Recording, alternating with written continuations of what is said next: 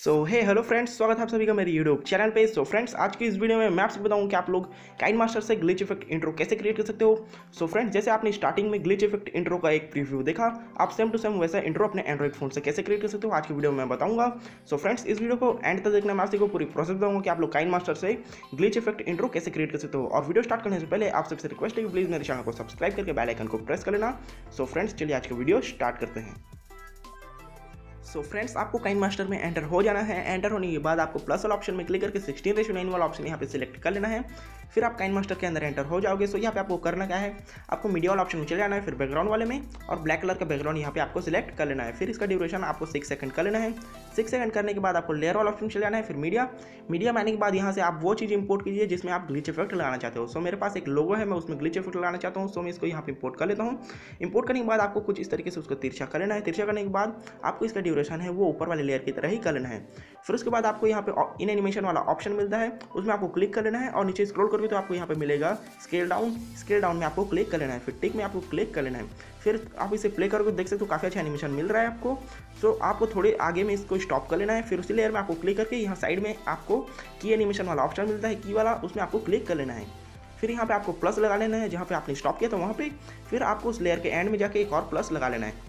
फिर वहाँ से आपको इसको सीधा कर लेना है। सीधा करने के बाद आपको टिक में क्लिक कर लेना है। फ्रेंड्स, यहाँ पे आप लोग देख सकते हो काफ़ी अच्छा ये एनिमेशन अब हमें इसमें देखने को मिल रहा है। फ्रेंड्स, जहाँ पे हमने प्लस वाला मार्क लगाया था वहाँ पे हमें स्टॉप कर लेना है। फिर लेयर वाला ऑप्शन में जाके इफेक्ट वाला ऑप्शन मिलता है, उसमें हमें चले जाना है।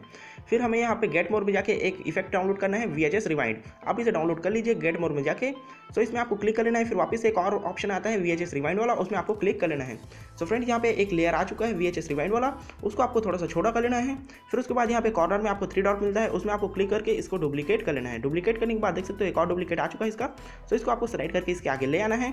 फिर उसके बाद एक और आपको डुप्लीकेट कर लेना है इसका। इसको भी इसके आगे ले आना है स्लाइड करके ले आने के बाद आपको सेकंड वाले में क्लिक कर लेना है और सेटिंग में जाके इसका जो सेटिंग है वो आपको 80 के आसपास रख लेना है। 80 के आसपास रखने के बाद आपको जो लास्ट वाला है उसमें आपको क्लिक कर लेना है और इसका सेटिंग है वो आपको 100 कर लेना है। 100 करने के बाद यहाँ पे पहले वाले में आपको आ जाना है। फिर उसके बाद यहाँ पे ऑडियो में जाके एक मैंने जो नीचे डिस्क्रिप्शन में ग्लिच इफेक्ट का जो साउंड है उसको मैंने नीचे डिस्क्रिप्शन में इंट्रो पैक में डाल दिया है।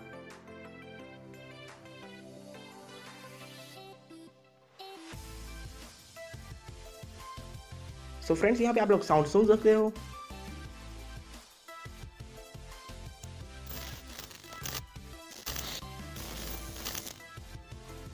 फ्रेंड्स, आपको लोगो वाले लेयर में क्लिक कर लेना है। फिर आउट एनिमेशन आपको इसका सेट कर लेना है। फेड करने के बाद आपको टिक में क्लिक कर लेना है। फ्रेंड्स, इसको प्ले करते हैं।